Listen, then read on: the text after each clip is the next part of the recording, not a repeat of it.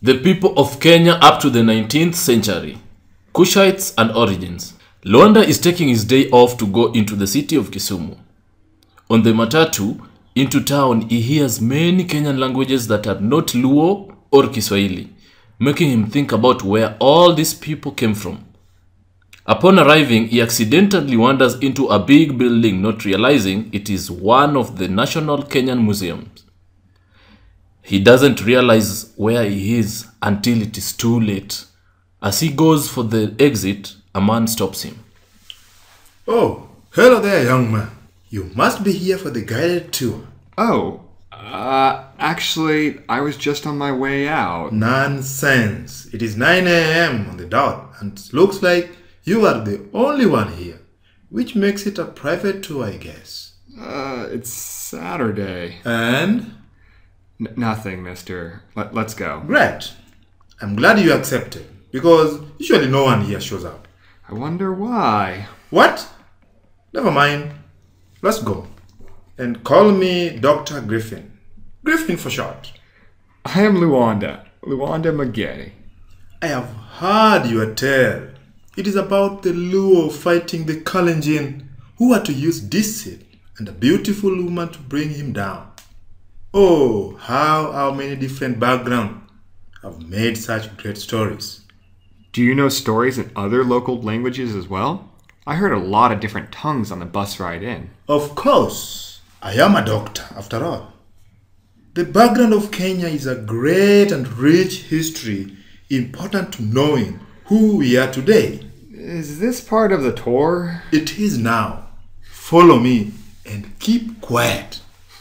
Now, you must understand the Khoisan are the first group of people thought to inhabit Kenya, followed by the southern Kushites, who pushed them out of the savanna grasslands. Southern? I only know of the eastern Kushites. Yes, it is believed the Bantu and Nilotes absorbed the southern Kushites and assimilated them. This means these groups entered Kenya around the same time, being the 1st century. It wasn't until the mid-18th century that they were found to be settled around where they are today. Where did all these people appear from? Ask me something I don't know, young man. They all came from different directions, as you can see. The origins of the Kushites being from the Horn of Africa. The Bantus being from the Niger, Chad, and Cameroon regions. And the Nilotes came from the Nile Basin and the southern Ethiopian region. Alright. Another question then. What about Mombasa and the coast?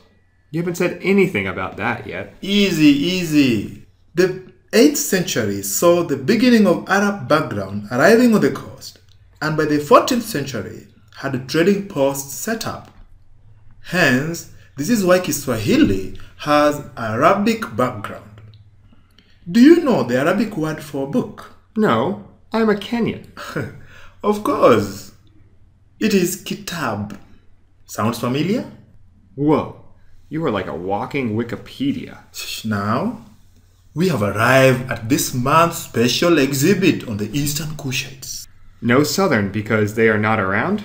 The Sanye are believed to be the remainders of the southern Kushites, but very small group. Now, the Eastern Kushites are groups such as Gala, Somali, Borana, among others.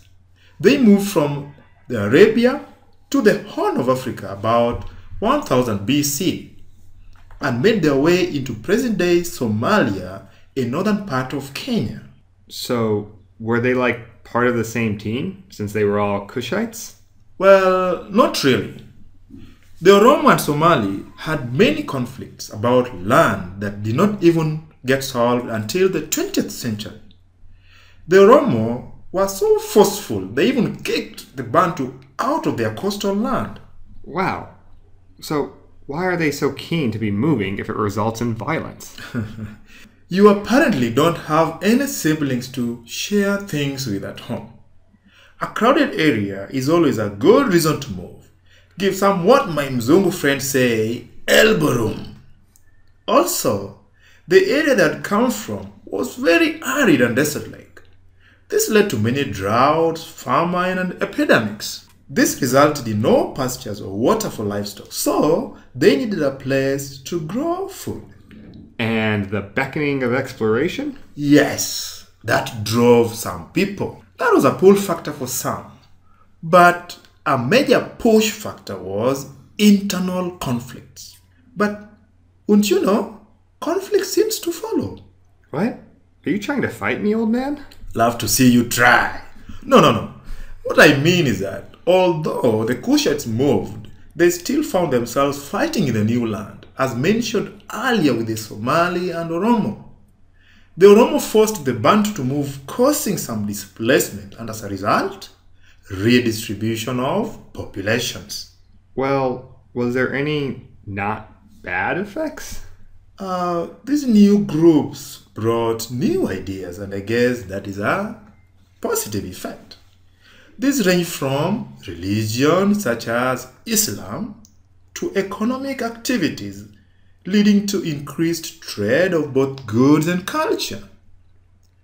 A few military alliances were formed too, like between Rendile and Samburu. But I don't know if that is a positive. I think that would foster relationships between tribes, like a marriage. You are absolutely right. And as the tribes settled, there was a lot of intermingling, which led to assimilation and adoption of communities and culture, like with the Bantu. Ban who? Really? You are pulling my leg. Yep, I know who they are. Tell me then. No, I really should be going. Time for free lunch? Okay, I can stay.